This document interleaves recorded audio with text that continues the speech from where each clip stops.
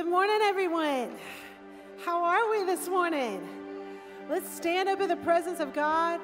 Guys, we want to let you know this altar is open for you. If you need some room to worship, you want to come dance, you want to come worship Him, you want to lay flat on your face before the Lord, this place, this area is for you. We just want to open it up to you and let you know you're more than welcome to come on forward. Let us pray. Amen. Dear Heavenly Father, we just thank you for your goodness. We thank you that you pour out your goodness on us every day. Your presence is living within us.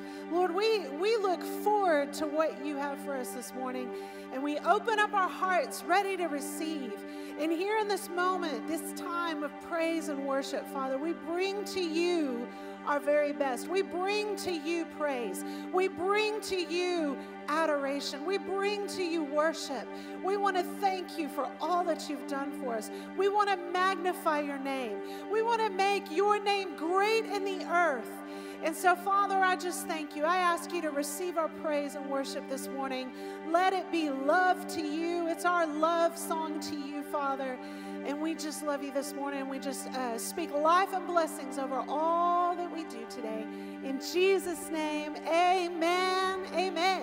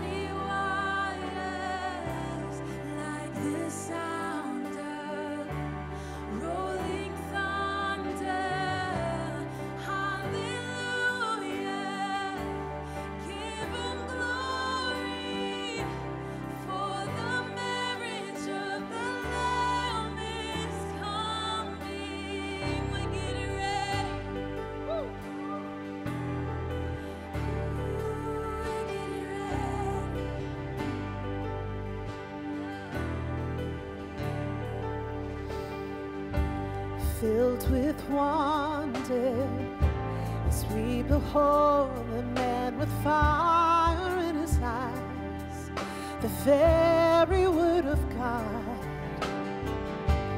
You are worthy, every kingdom and every nation bowing down. We crown you with many crowns, every creed and tribe declaring in unity, yeah, like the roar of many waters, like the thunder, rolling thunder. Hallelujah, give him glory, for the marriage of the Lamb is coming. Oh, you're coming, Lord, oh yeah. Oh, you're coming soon. Oh, you're coming soon. Hallelujah. Oh, we look forward to seeing you face to face.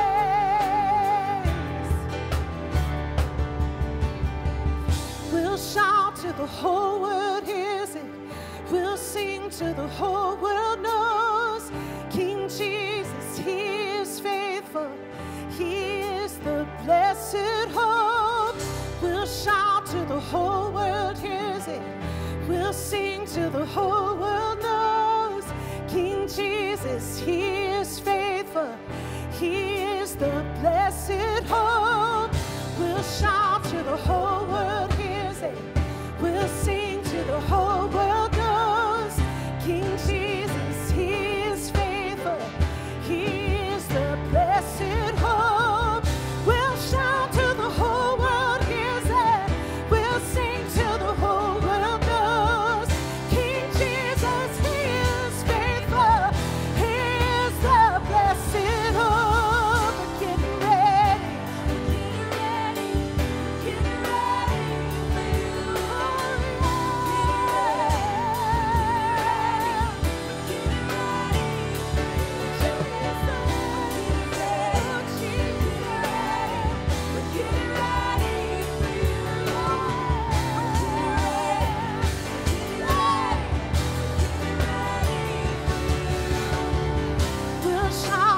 whole world hears it. We'll sing till the whole world knows. King Jesus, He is faithful. He is the blessed hope. We'll shout till the whole world hears it. We'll sing till the whole world knows. King Jesus, He is faithful. He is the blessed hope. We're getting ready. Getting ready. Getting ready. Oh, we're getting ready.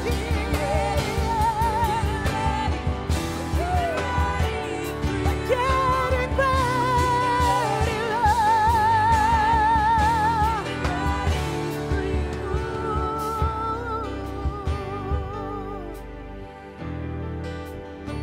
Oh, we're getting ready. Oh, we're getting ready for you. All the world will see you.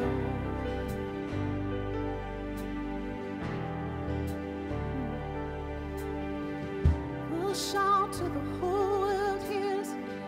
We'll sing till the whole world knows. King Jesus, He is faithful. He is the blessed hope. We'll shout till the whole world hears it. We'll sing till the whole world knows. King Jesus, He is faithful. He is the blessed hope. We'll shout till the whole world hears it. We'll sing till the whole world knows. King Jesus, He is faithful. He is the blessed hope. We'll shout till the whole world hears it. We'll sing till the whole world knows. King Jesus, He is faithful. He is the, come on, one more time. We'll shout till the whole world hears it. We'll sing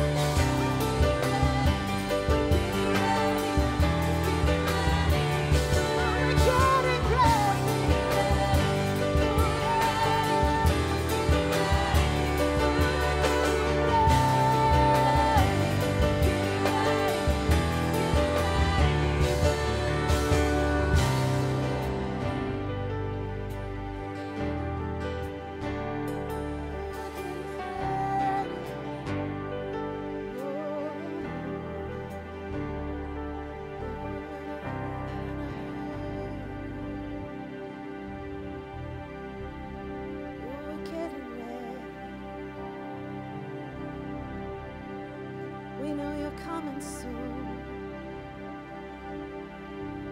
As we're getting ready, we know you're coming soon.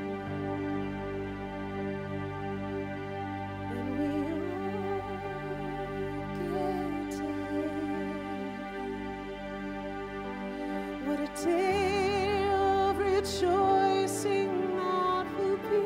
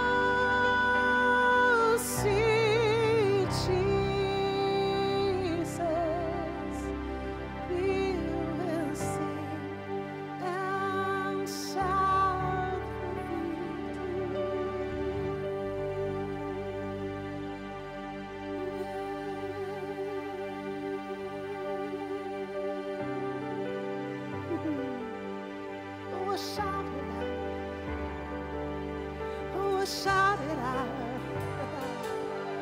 Oh, shout for victory.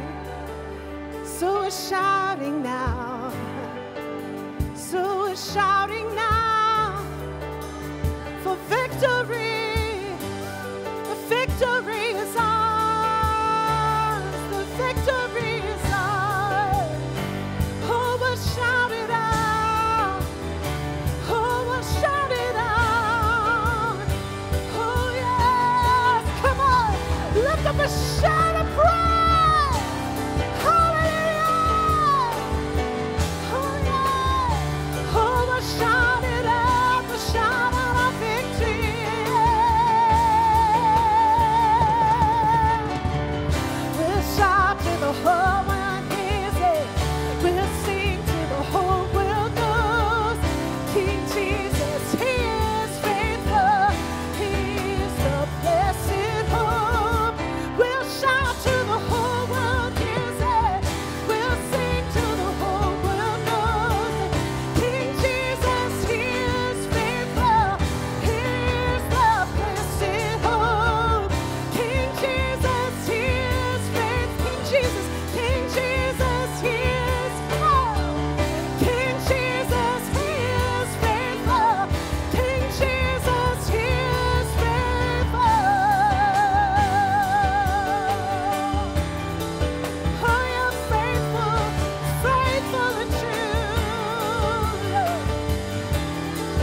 Oh, our blessed hope, you're our blessed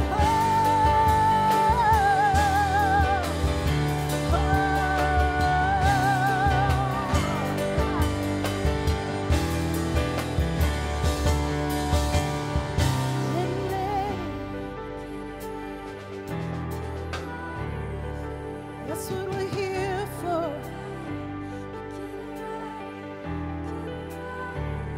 Yes, that's what we're here for.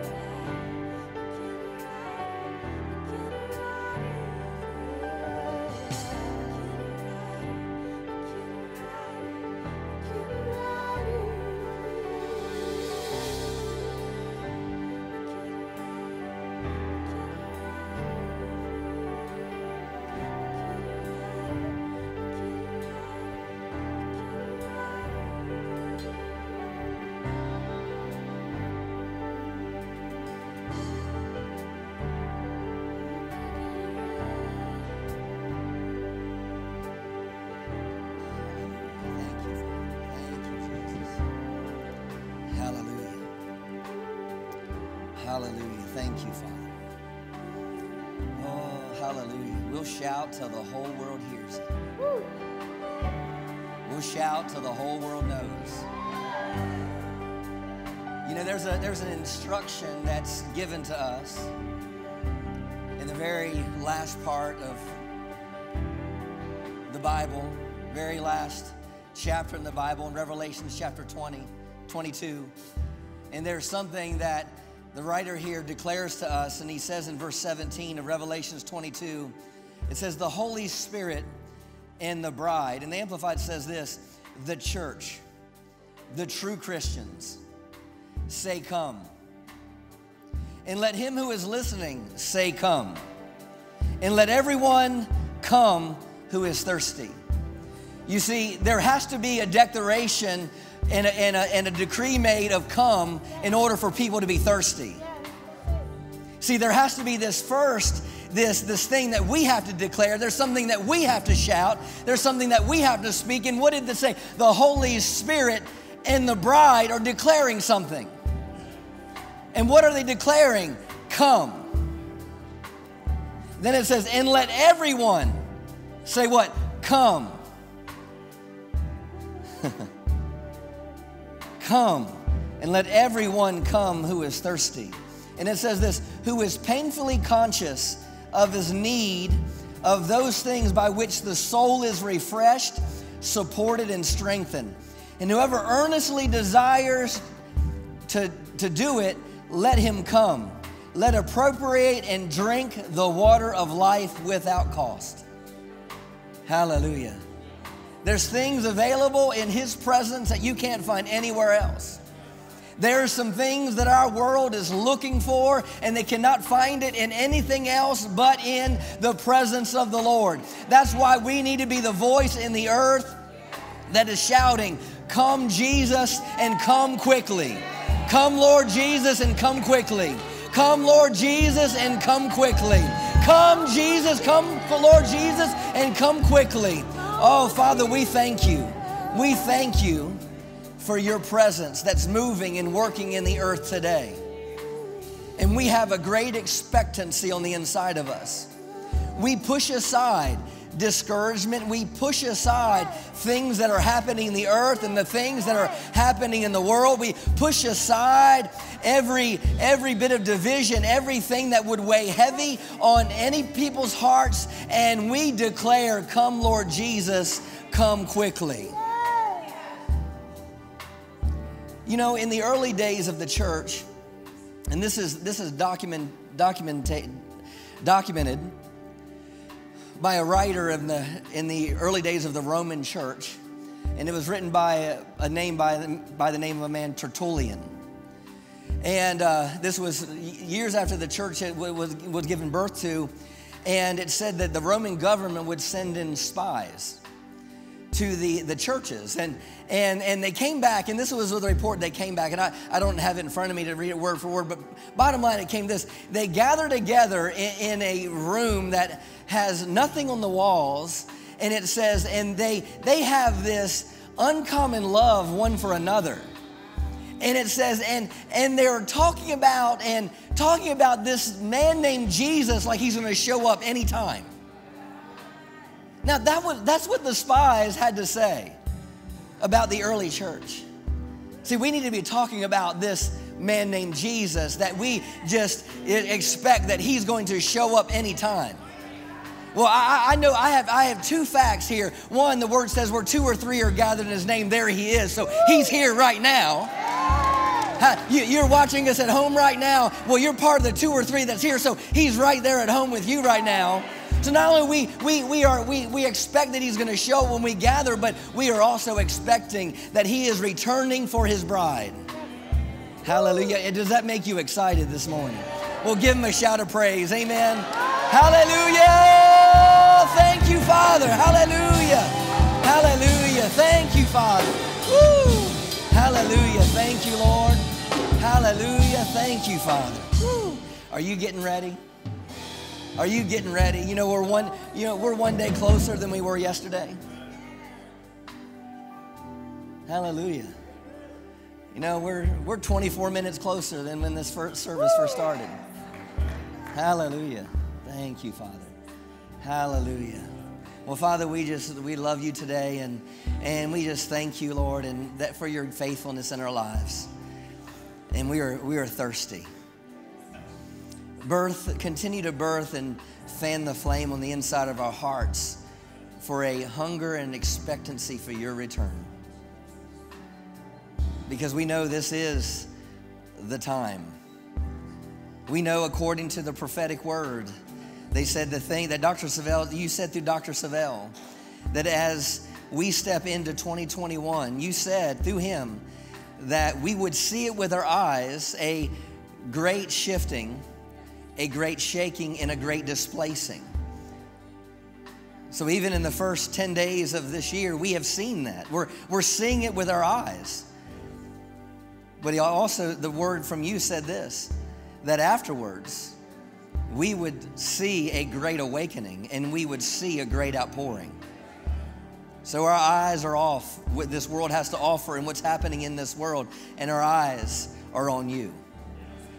So have your way in the service. Holy Spirit, thank you for being our teacher. Thank you for teaching us in the way that we should go to walk in the fulfillment of what you have for us for 2021. Because we know that 2021 is a year of abundant overflow. And we thank you for it in Jesus' name. Amen. We'll give him a shout of praise. Amen. Hallelujah. Thank you, Father. Hallelujah. You can give someone a high five.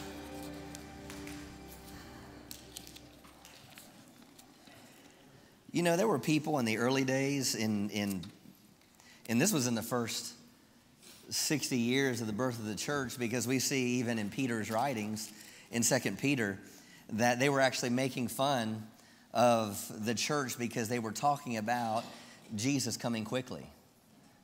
You know, they were making, let's go there real quick.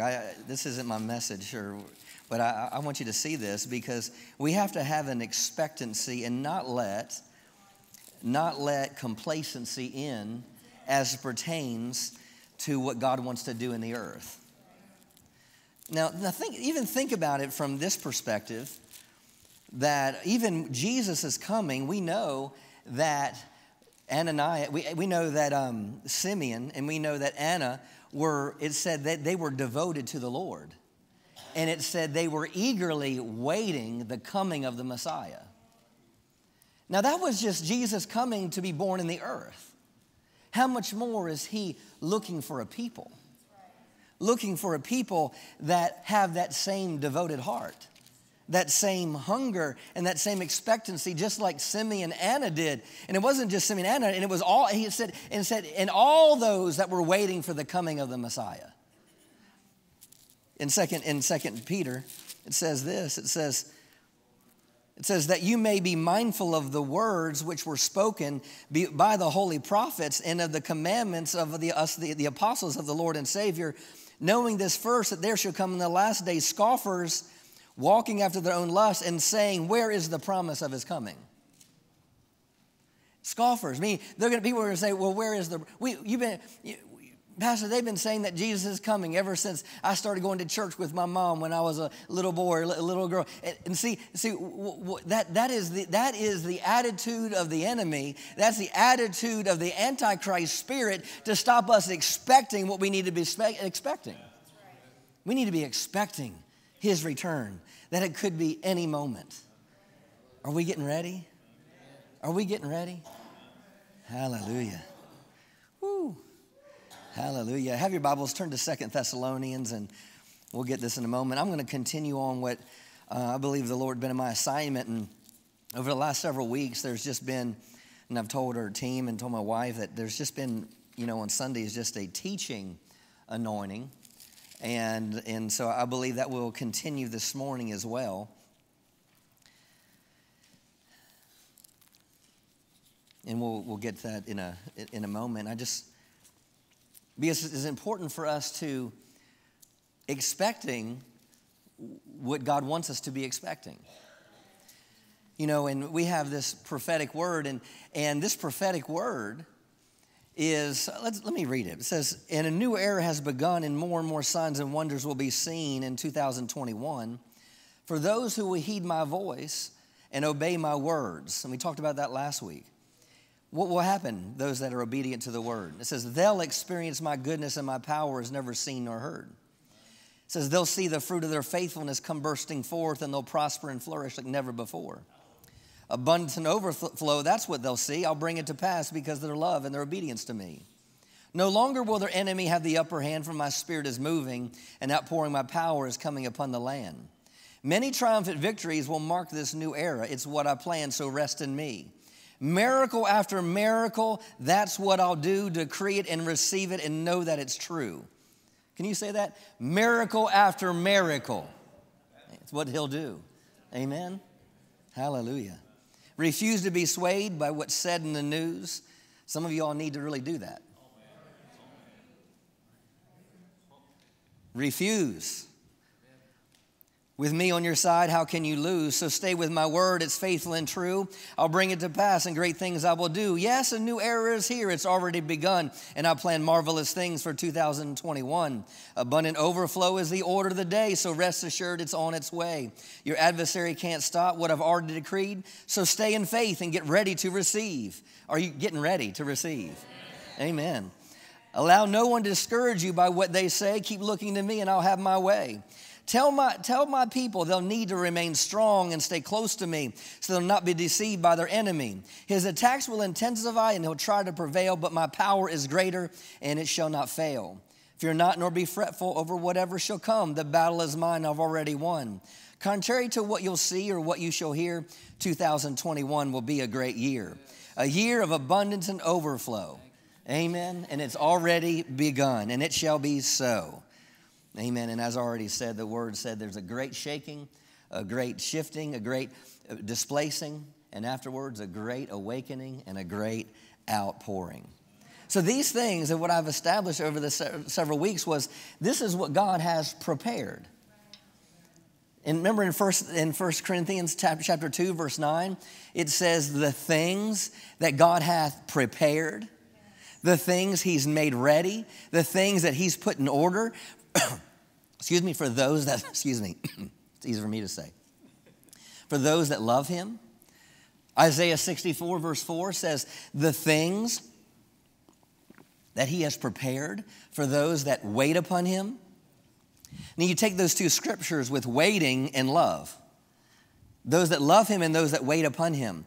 If you wait upon him, that means you're devoted to him. If you love something, then you're devoted to that thing. So they're not different words necessarily. It's all about your pursuit. It's about what you're expecting. Those that are waiting upon him is also, it talks about your expectation. If you love someone, there's an expectation in that relationship. So the things that God has prepared. So the prophetic word is about pressing into and setting our mind and our heart on the things that he has prepared for us. And last week we talked about Psalm chapter 65, how God prepared the seed. We talked about how he prepared the ground. We talked about how he planted the seed. We talked about how he watered the seed. And not only that, but it said he blessed the seed. He blessed it. He blessed the springing thereof. And right after that, it said, immediately he said, and he crowns our year with his goodness. I want you to know when God blessed it, not only that, but the year had no option but to be fruitful. The field that he planted, the field that he prepared, the things that he made ready, and the thing that he blessed had nothing else to do but produce. And I'm telling you, when God's blessing is upon your life, he will crown your year with his goodness. Another way of crown is thinking about this direction. It's thinking about this, that he's established. See, something that's been crowned has been established. And I don't know about you, but I am going to see his goodness in my life. I believe he's prepared his goodness for my life in 2021. Can you repeat this after me? Heavenly Father, I thank you that you have prepared your goodness in my life. I will see your goodness all over my life in 2021. See, it's what he's prepared. It's what he's prepared. Actually, I told you, so hold your place in Thessalonians, 2 Thessalonians, and let's go to Matthew chapter 7. I think I need to shift just a little bit.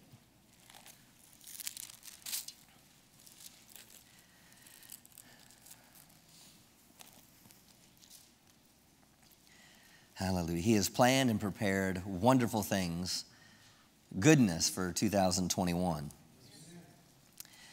But everything is going to be hinged upon heeding his voice and following his word. In Matthew chapter 7, verse 24, it says, therefore, whoever hears these sayings of mine, and he does them, I will liken him to a wise man which built his house upon a rock. You see, last week we talked about hearing the word and doing the word. Now Jesus is talking about that the person that hears the word and does the word, it says, I will liken him, meaning I can give you an example of what that person's like. I can give you a picture of what a life looks like that is someone that hears the word and does the word. So this is giving us a model. This is giving something that we can see in our own lives, that if I align myself and become a doer of the word, what it has the ability to produce in my life. And it tells me, Jesus is telling them that the person that does this, I liken him to a man that's built his house upon a rock. Well, why is that important? Well, the next verse tells us, and says, and the rain descended, and the floods came, and the winds blew. See, it didn't say that I will liken to this man that hears the word and does the word, that he will not have any attacks, that he will not have any storms, that he will not have the opportunity to be displaced or to be shaken, to be shifted. You see, this person that built his house upon a rock, he likes him to a man that built his house upon a rock. And it says, so when the floods do come, when the rain does come, it said it will not fall. Why? Because what it's established on, it's established upon the rock. Well, how are you established upon the rock? Because you hear and you do. You hear and you do. And then it goes in and says, you know, the person that just heard the word, he goes, I'll liken him to the man that built his house upon the sand. And when the storms come, and when the floods come, when the rain comes, when the storm beats against the house, it says, great is the fall of it. You see, I want to encourage us this morning as we go forward that we cannot be moved by the atmosphere that the enemy creates. We as believers cannot be moved by the atmosphere of what's happening in the world, because we know who the God of this world is. Let's go to 2 Thessalonians now. See, we have to be founded upon a rock, and being founded upon the rock means we hear and we do the word. So I'm committing to the prophetic word and the word of God. I'm committing to be a doer of this, because it's in this that my life is built upon a rock. So when floods do come, when rains do come, when winds do come, I won't fall. This church will not fall. Verse 1 of chapter 2. It says, now we beseech you, brethren, by the coming of our Lord Jesus Christ, and by our gathering together unto him. Now think about that. Now we beseech you, brother. So it's kind of like I'm pleading with you, I'm begging you, I need you to hear this because this is important, Church of Thessalonians. Because Jesus is coming soon. And he's all talking about all those that are gathered together. Who would gather together? Talking about the church, the ecclesia, the called out ones, the ones that are called to act on his behalf in the earth. Verse 2 says, and what's the instruction? This is part of the beseeching part, that you be not soon shaken in mind. I've talked to a lot of people this week, and I've talked to a lot of people, and there's a lot of people that are just really shaken in mind.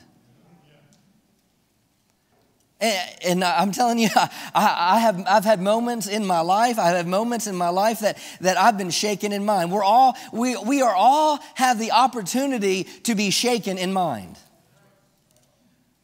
So we know he's talking about the last days here, and he's talking to the people that are gathering unto him, and he tells them that you be not soon shaken in mind or be troubled, neither by spirit nor by word.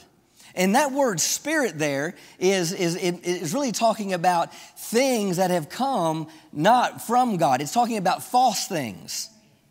It's talking about that word spirit actually can be defined as something that's from God or something that's demonic. So this isn't referring to something, because nothing God's going to bring is demonic, right? So he's talking about the things that will cause you to be shaken in mind are things that would so don't be shaken in mind of what you hear. It even goes into other letters. He's even talking about false prophecies. He's talking about things that other people would teach that don't line up with the word of God. So here it's instructing us that we not be soon shaken in mind. Why? Because we have to be founded upon a rock. Your family needs you to be founded upon a rock. As your pastors, we need you to be founded upon a rock. Our community and our world needs our church to be founded upon a rock. Don't be shaken in mind. Hallelujah. Don't be soon shaken in mind. This is a correction to all of us. If our lives are totally based on things happening the way we think they should, then you're not basing your life upon the Word. It doesn't matter what happens around. I'm established and founded upon a rock. Let's go to Deuteronomy chapter 1. Deuteronomy chapter 1. I'm going to teach this morning.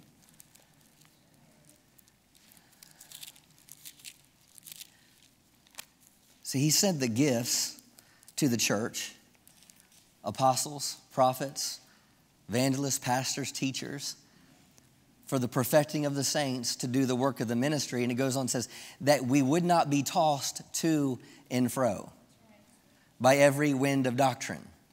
So it goes back to, we have to be founded upon something. We can't be tossed to and fro. Deuteronomy chapter 1. Verse 28 says, to what are we going up? Our brethren have made our hearts melt, saying, the people are bigger and taller than we are, and the cities are great and fortified to heavens, and moreover, we have seen the sons of Anakim there. Then I said to you, dread not, neither be afraid of them. So what's happening here? I want you to see this, because this is how the enemy works.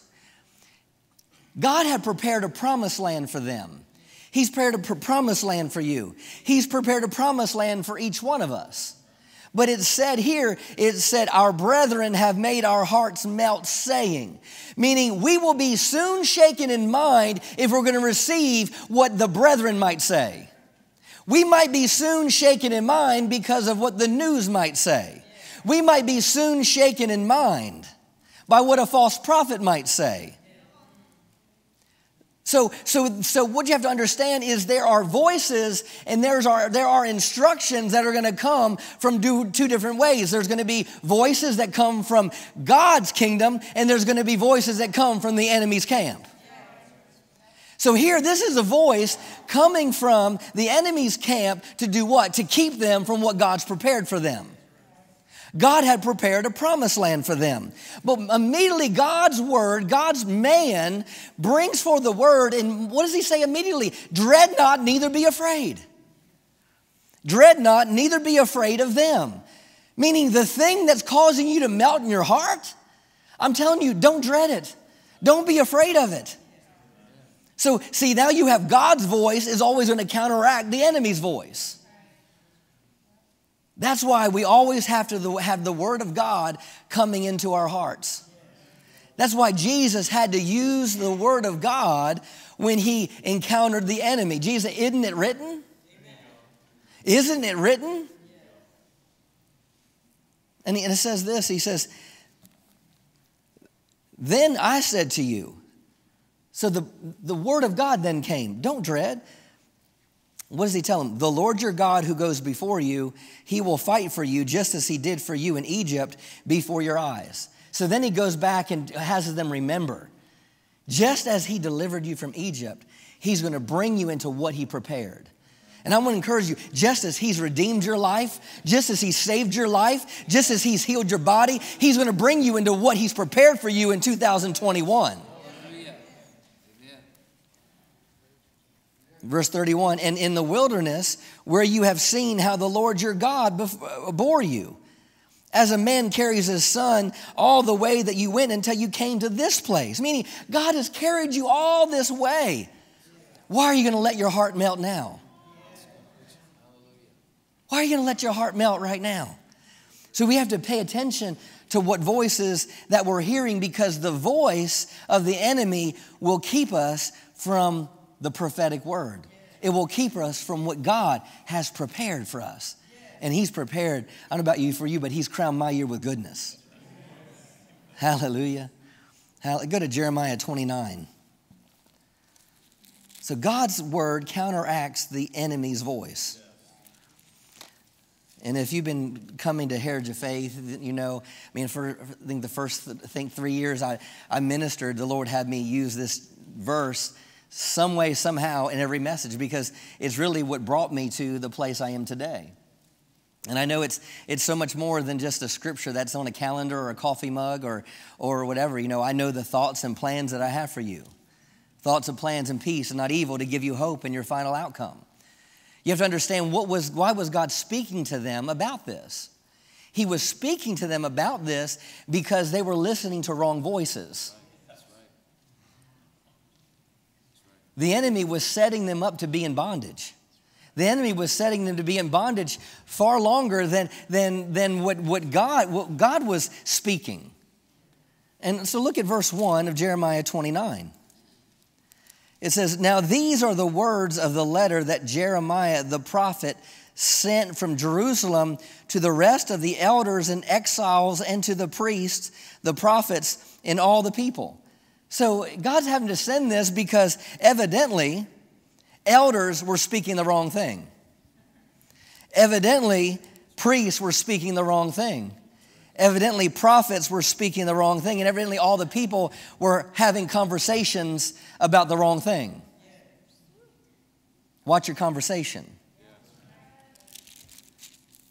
Verse 2 says, this was, actually go to verse 3.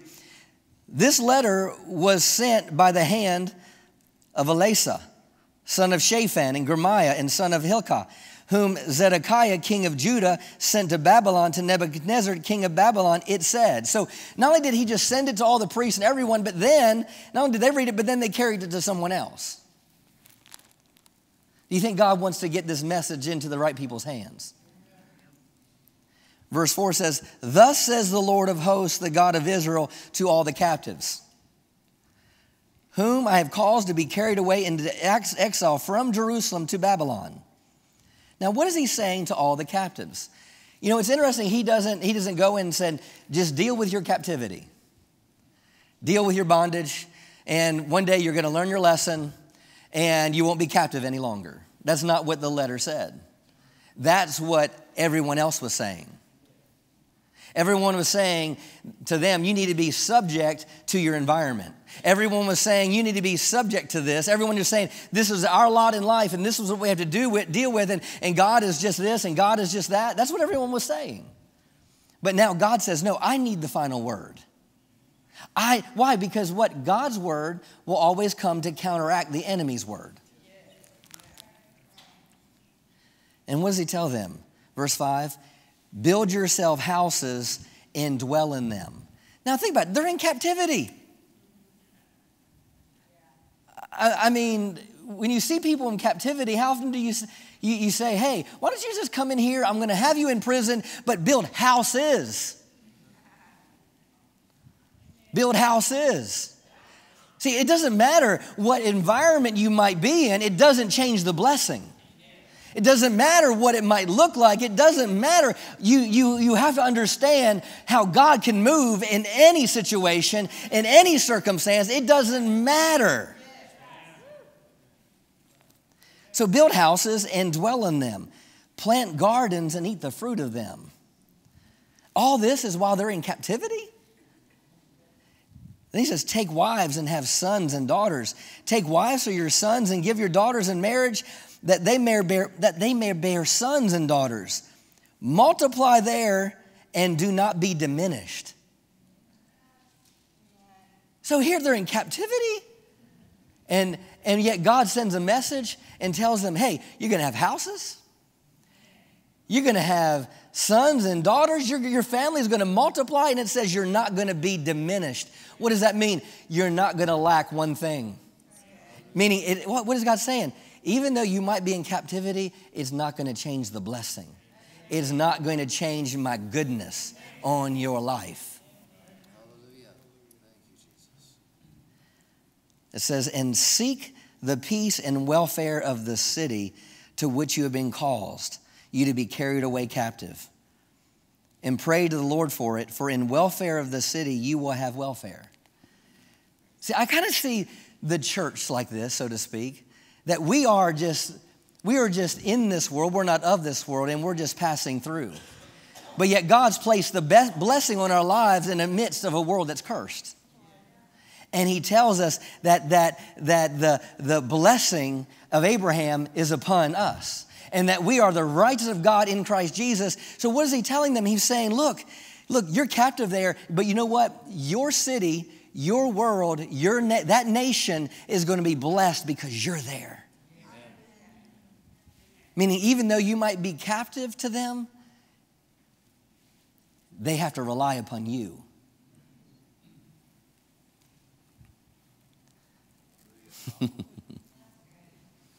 Then he says this, for thus says the Lord, verse 8, for thus says the Lord of hosts, the God of Israel, let not your prophets and your diviners who are in your midst deceive you. Pay no attention and attach no significance to your dreams which you have dreamed or to theirs. See, sometimes we just play too much into what we hear and what the enemy is saying. See, we're not talking about what God's saying. We're talking about what the enemy's saying. Now, it's interesting that in the King James, he uses this at the end of verse 8. He says, don't hearken to your dreams which you caused to dream. Not God. What you caused to dream. Now, God, I was thinking about this. What does this mean, Lord, that you've caused to dream? Now, this word, the second word dream here in the Hebrew means this. It means to firmly bind to. Firmly bind to, meaning you're connected to this. Come here, Kevin, for a second. So when it's talking about this dream, it's saying don't listen to what they're saying, and don't hearken, meaning don't be obedient to or listen to the dream that you've caused to dream. So what am I saying here? Think of Kevin as a thought or a way of thinking. That's what they're saying. What happened is you're going around and you're thinking about that thought so much.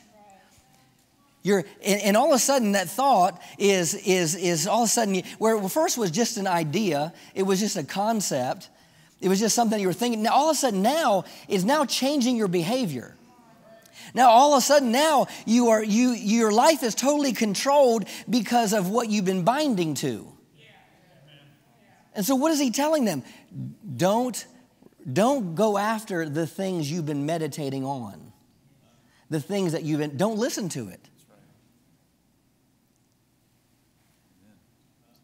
You know, even this with Jesus, and some people look at me kind of weird when I say this, not everything that Jesus heard was from God.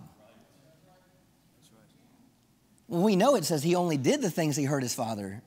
He only said the things he heard his Father say or do the things he saw his Father do. But also in John 5, verse 30, Jesus said this. He goes, as I hear, I judge.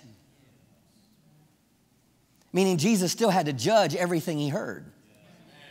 And so the thing is we can't allow our environment to put us into this mold where we allow it to pull us away from the things that God has prepared. So don't even listen to your own dreams. Then he says this. Verse 9 says, for they prophesy falsely to you in my name. I have not sent them, says the Lord. For thus says the Lord, when 70 years are completed for Babylon, I will visit you and keep my good promise to you. causing you to return to this place. Then, for I know the thoughts and the plans that I have for you. So God had to speak that to them. For I know the thoughts and plans that I have for you, says the Lord. What did he say? Thoughts of peace. Now, what does this word thoughts of peace mean? Because even you might be in captivity, you might be in that particular city or nation, people. You have to understand, I have thoughts about you.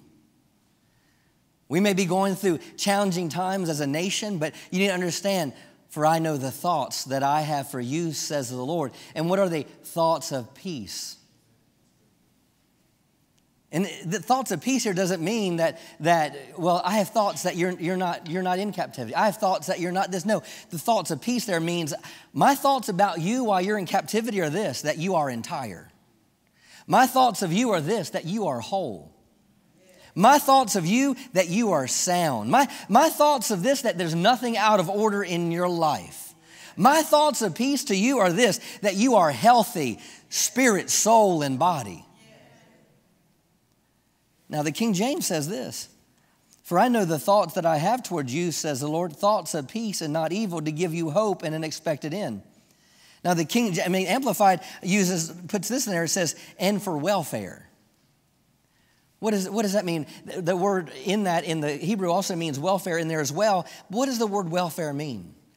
It means exemption from misfortune. Exemption. What does exemption mean? I'm free from obligation imposed by others. So when he says, I have thoughts of welfare towards you, meaning you are exempt what the world might be placing on you. You are exempt. You are exempt. Hallelujah. You are exempt. Hallelujah. See, when Jesus died on the cross for you, there was this big red thing written in blood that he stamped, exempt. Exempt. See, that's the thoughts that God has about you. That's the thoughts he has for you. Thoughts of peace. His thoughts about you are the things he's prepared for you. The thoughts he has for you are the fact that you're exempt in the environment that you're living in. I'm exempt. Hallelujah. I'm exempt from misfortune, calamity, or evil. Hallelujah. Also, the word welfare means this, the enjoyment of health and the common blessings of life. Hallelujah. Let me read that again. The enjoyment of health and the common blessings of life. So that's what God's thinking when he has peace and welfare towards you. Woo, you see, yeah, that's why I'm trying to believe the Holy Spirit's trying to establish that God has prepared things for us in 2021. But we can't allow the enemy's voice to be greater than what God has prepared. Hallelujah. Hallelujah. Thank you, Father. Look at verse 31 of chapter 29. And stay with this thought just a little longer.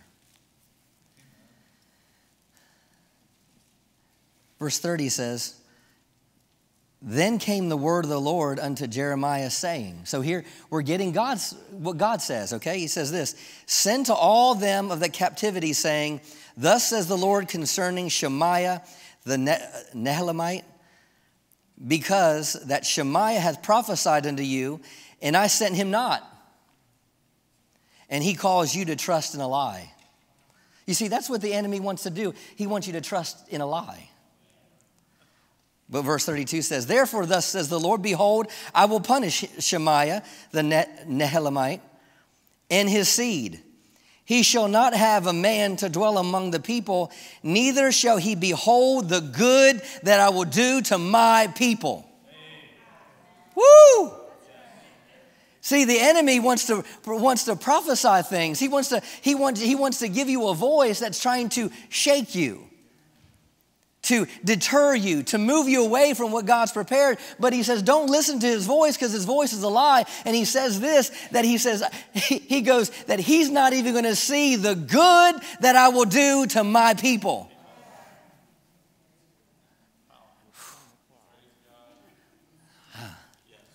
Woo. What does good look like to you?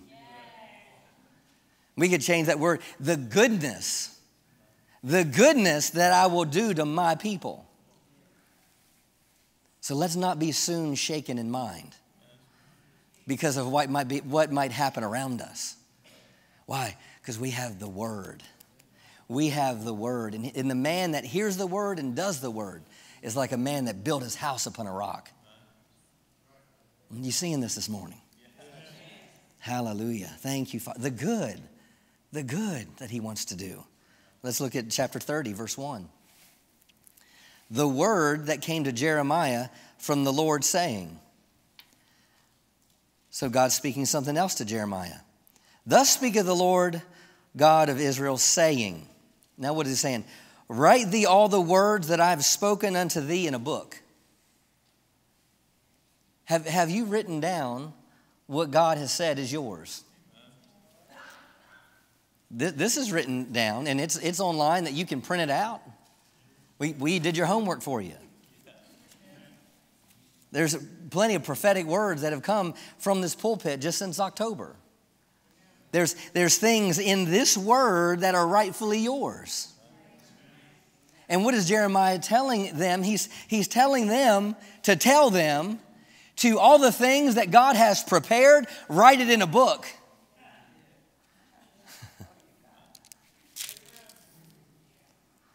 Hallelujah. And then verse 3, why? It says, for lo, the days come, says the Lord, that I will bring again the captivity of my people Israel, and that Judah, says the Lord, and I will cause them to return to the land. Meaning, write down what God has said, because what God wants them to know is, I want them to know that I'm going to take them to what I prepared for them. And I want to encourage you this morning, God is going to take you to what He's prepared for you. He's going to take us for what He has prepared for us.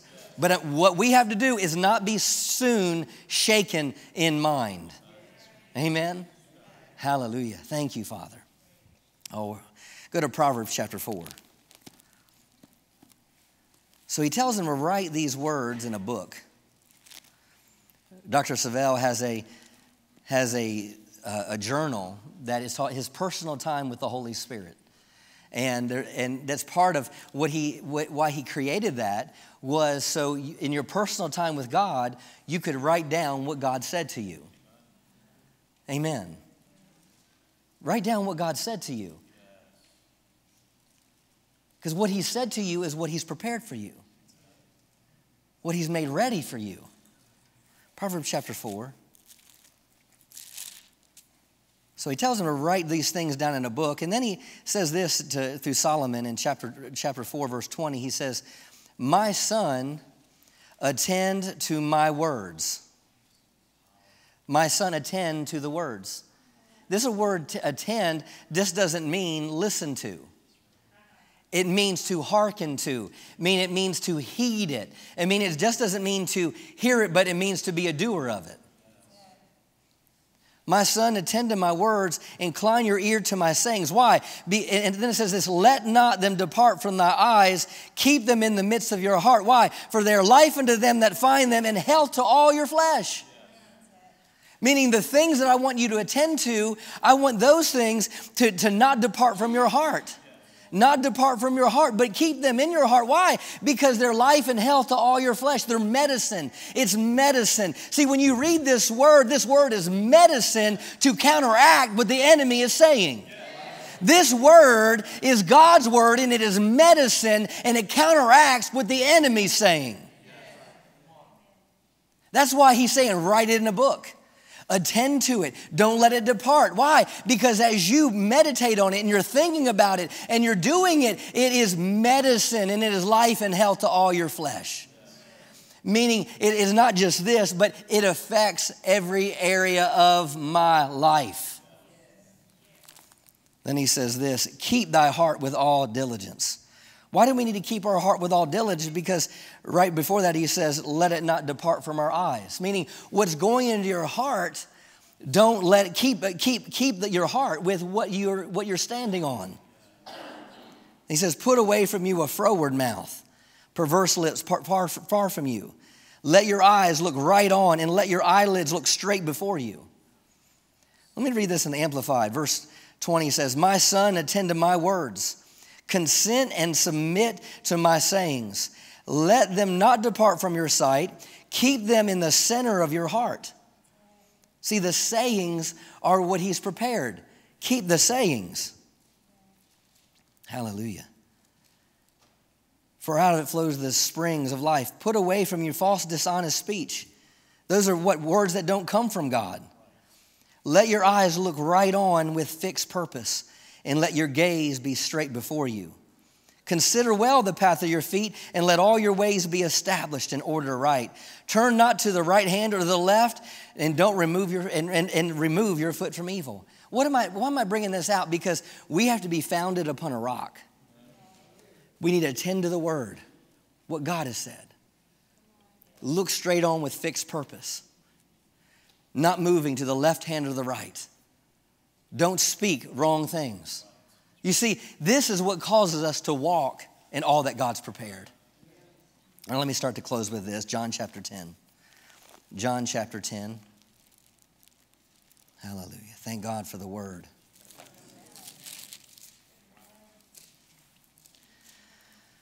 Thank you that you're leading us into all that you have prepared for us, Father. John chapter 10. Hallelujah.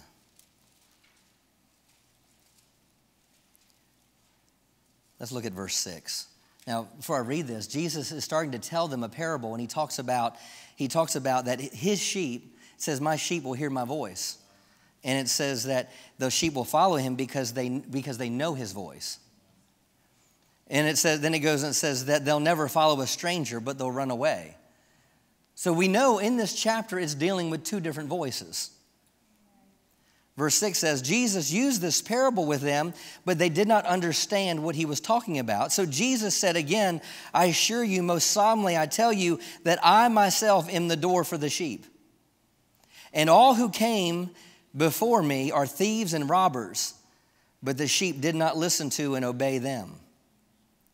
I am the door. Anyone who enters through me will be saved. He will come in and he will go out and he will find pasture.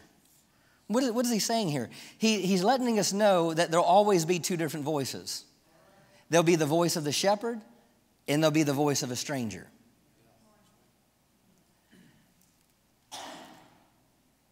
It says all that went before him, what does it say? They're thieves and they're robbers. Meaning this voice that went before, this voice that is a stranger, what is that voice? It's a voice that's trying to take from you. It's a voice that's trying to steal from you. But Jesus says, I am that door. I am the door. Anyone enters through me will be saved. So when you follow my voice, it will bring wholeness to your life. Not only that, but my voice will cause you to come in and go out freely. And what? You're going to find pasture. What's that mean? You're going to find satisfaction. I believe if you've find pasture, then you found his goodness. So what are we seeing here? We're seeing that there's two different voices. There's one voice that's a thief and a robber, and there's another voice that is one that leads you into his goodness. Verse 10 tells us what? The thief comes. So you could say this. Remember, it's based on voices, not just nature. We know this is the enemy's nature. But how does he activate his nature? It's through his voice. He wants you to listen to his voice. And what does his voice do? The thief come only. The thief only comes to steal, kill, and destroy. So how can I connect this? I connect it because the stranger's voice is meant to do what? To steal, to kill, and destroy. Are you connecting that? Like I said, it's teaching this morning. So as we connect this, what does the other voice do? Then if the stranger's voice steals, kills, and destroys, what does the other voice do? It says that I came. My voice comes. My voice will come so that you may have and enjoy life and have it in abundance. Woo! So what voice are we going to follow? What instructions are we going to follow? Will it be the stranger's voice or will it be God's voice? Because when I follow The enemy's voice, it lets me know, stealing, killing, and destroying. But God's voice, abundant life. Let's go later in the chapter. Go to verse 25. I'm going to skip a few things. But verse 25, Jesus answered them, I told you, and you believe not. The works that I do in my Father's name, they bear witness of me. But you believe not, because you are not of my sheep. As I said to you, my sheep hear my voice, and I know them, and what? They follow me. So it's not just being able to hear his voice, but it's following that voice. So we're following instructions. And what happens when we follow the instructions? It says, I have given unto them eternal life, and they shall never perish. Neither shall any man pluck them out of my hand. Get an image of that. When I'm following his voice, I'm following what God's prepared for me. It says that nothing shall pluck me out of his hand. Just put your hand out like this for a moment. See yourself in Jesus' hand. Abundant life is there. Abundant life is there. Jesus is the Word made flesh. So when I'm hearing and doing the voice of the Word, then what happens? I put myself in a position to rest in his hand. And then it says this, verse 29, my Father, which gave them me, meaning the Father that put them in my hand, is greater than all. And no man is able to pluck them out of my Father's hand. Now get an image of this. As we follow the Word and we follow his voice into the things, abundant life, the goodness of God, we are in Jesus' hand. But Jesus says, my Father is greater than all. And then he says this, and nothing shall pluck them out of my Father's hand. So get an image. You are in Jesus' hand, and Jesus is in his Father's hand, and nothing shall move you off of that. See, if we understand we're following God's voice and we're understanding we're following God's word, we should not be soon shaken in mind. We are soon shaken in mind when we're choosing to listen to another voice. But when we're holding on to his voice, it will cause us to remain steady in his hand. Are you in his hand today? Yeah, there's things that we're going to see in this world. The prophetic word says there'll be a great shaking, a great shifting, a great displacing. But afterward, there'll be a great awakening and a great outpouring. What I believe my part the last several weeks has been to awaken us to the will and the plans and the purposes of God. Let me close with this. Go to Psalms 30. Psalms 30.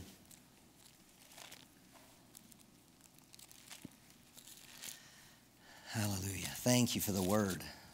I just sense faith is being built. I believe faith is rising. I believe the anointing to teach is here, and you're laying hold of it, and it's bringing strength to you. Now, this is something for us to rejoice about. Now, remember everything I've just said about resting in God's hand. Let's look at verse 16 of Psalms 90. He says, let thy work appear unto thy servants, and thy glory unto their children. So Psalms 90, verse 16. Amplified says, Psalms 90, verse 16. What did I say? Oh, sorry. I'll let it give you a moment to get there. Psalms 90, verse 16. Amplified says, let your work, the signs of your power, be revealed to your servants. Wow. Let your work, the signs of your power, be revealed to your servants. I believe a great awakening was talking about to be awakening to purpose, awaken to things. I'm praying that as for us, that our eyes, that things would be revealed to us. Let your work, the signs of your power, be revealed to your servants, and your glorious majesty to their children. Verse 17, and let the beauty and the delightfulness and the favor of the Lord our God be upon us. Confirm and establish the work of our hands. Yes, the work of our hands confirm and establish it. Now, see that? We are in God's hands as we are heeding and following His voice, okay? I want you to see that as our position of favor. See, when you are in His hand and you're following His voice, it's what positions you in favor. And this says here, and let the beauty and delightfulness and the favor of the Lord our God be upon us.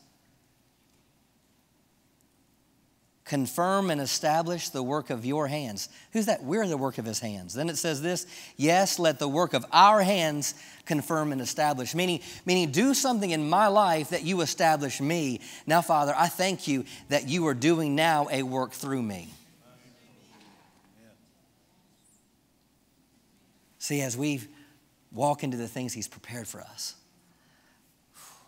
I believe we're going to see His favor rest upon us. And I believe we're going to see Him confirm things through us. Amen. Amen. 2021 is going to be a marvelous year. Hallelujah. Father, we thank you for your word today. And I thank you for your favor that rests upon your people. I thank you for the victory that we walk in. I thank you for the abundant life that we walk in.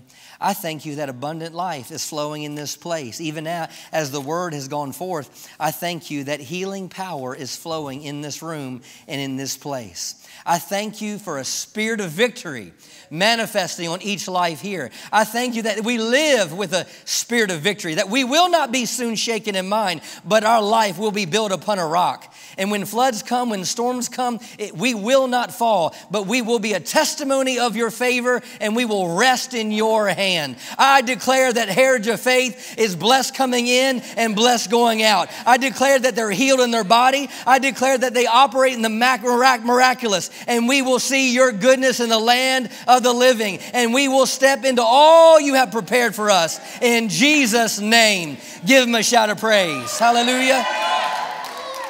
Hallelujah.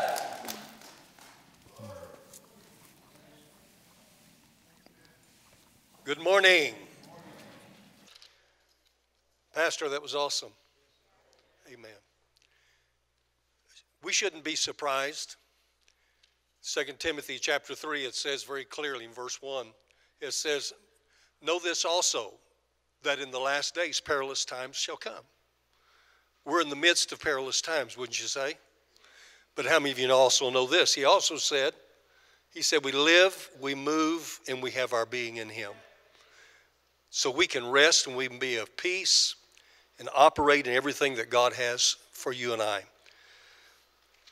Well, I'm here to receive our tithes and our offerings this morning. And how many of you know it's a blessing to give? We are so blessed to be able to plant seed into the kingdom of God and to perpetuate what the Lord is doing. Souls being saved, people being healed, delivered, and set free by the power of God. This morning, you can either give by way of text, you can give by way of through the internet, the website, or if you're here, you can give by an envelope that's in the seat in front of you, to be a blessing to the Lord. Also, the container, as we leave this morning, the container is back in the back for you to drop it off. But in 2 Corinthians, I want to read this to you. 2 Corinthians chapter 9, verses 6 through 11 in the Amplified Bible. It says, now remember this, he who sows sparingly will also reap sparingly. And he who sows generously, say I'm a generous giver, that blessings may come to others, will also reap generously and be blessed. Say, I'm blessed. Let each one give thoughtfully and with purpose, just as he has decided in his heart, not grudgingly or under compulsion. For God loves a cheerful giver and delights in one whose heart is in his gift. And God is able to make all grace, every favor, and every blessing under all circumstances, regardless of the need, have complete sufficiency in everything, being completely self-sufficient in Him, and have an abundance for every good work and act of charity. as it is written and forever remains written, he, the benevolent and generous person, scattered abroad, he gave to the poor, his righteousness endures forever. Now he who provides seed for the sower and bread for food will provide and multiply your seed for sowing, that is your resources, and increase the harvest of your righteousness, which shows itself in active goodness, kindness, and love. You will be enriched in every way so that you may be generous and in this generosity administered through us is producing thanksgiving to God for those who benefit. How many of you know that the giver is still the greater receiver? You can't outgive the Lord. The Lord is going to continue to bless you back because that's just his nature. That's just the way he is. The thief came to steal from you. He came to kill and to destroy. But as the scripture says, he said, I've come that you might have life and have that life more abundantly. He said, give. Give your love, give your peace, give your joy. Just give. Plant the seed and see what God will do. Amen? Let's pray over our seed that's going to be sown. Father, we just praise you. We thank you again for the opportunity to plant seed into the kingdom of God. As we do, we're not going to do it grudgingly. We're not going to do it because of necessity, even though there might be need, because you've promised to supply all of our need according to your riches and glory. We give our gifts cheerfully to you because we're excited about what the Word is going to produce in our lives. In Jesus' name, bless the gift, bless the givers abundantly. Amen. Good morning. If you got up this morning in the snow and ice and you decided to come to church anyway and you're new, welcome. There's a card for us to connect with you. Maybe you're at home and you needed a church to watch online. If you're watching online, you can connect with us at info@heritageoffaith.com. Send us an email and let us know you watched. If you're in here this morning and you're new, you can fill out a card, and then somebody in the lobby will greet you, and we have a free gift for you that we want to give you before you leave. All right, so Connect class for today was rescheduled for next Sunday. So if you're part of that new Connect class, we'll be meeting next Sunday, January 17th, immediately after the service. So Dr. Savelle will be ministering next week also, so you won't want to miss it. He'll minister next week, the 17th, and on the 24th. So we're going to have back-to-back services in the 11 o'clock service with him, and then Pastor will be ministering in the 9. So Thrive Group Sunday, that was next week, will now be moved to the 4th Sunday. So we can have Connect class next week, and then Thrive Group Sunday will be on the 24th. So check your Church Center app for all those details and for all those groups. If you haven't found a Thrive group yet that you want to be a part of, all the groups are listed online, and you can find them there. Now, if you haven't downloaded the Church Center app, shame on you. I'm just kidding. But we are communicating to you through the Church Center app and through emails. And so if you haven't gone on there and checked to make sure that your information is correct, then you probably didn't receive today's emails that the 11 o'clock service has been canceled. So please make sure your information on there is correct. You can go on and check what your information is, whether it's your birthday or your phone number or your email or even your physical address, so that we can mail you. We even do snail mail around here. So please go on there and check it out. If you haven't downloaded the Church Center app, there is somebody in the lobby to help you with that today, and you can always ask any of our welcome team to help you with that. All right, that's all the announcements for today. Let's pray before you leave. Father, we just thank you for the word today. Father, we just thank you for everything you have prepared for us in 2021. Father, we know it's going to be great. The word that you gave us before this year, we ever even entered into this year, Father, was that you had things on your mind. You had things prepared and things you want to do. So, Father, we get behind what you want to do. We'll keep talking about it like the song today. We will shout it. We will sing it. We will talk about it. And, Father, we will watch your goodness and your greatness come to pass in 2021. Father, I thank you for abundant overflow in every life. Father, bless every giver as they drop their offering in today. Bless their lives, their homes, their families. I thank you that your blessing will continue to work on our behalf. In Jesus' name, amen. Turn to your neighbor. Give them Jesus.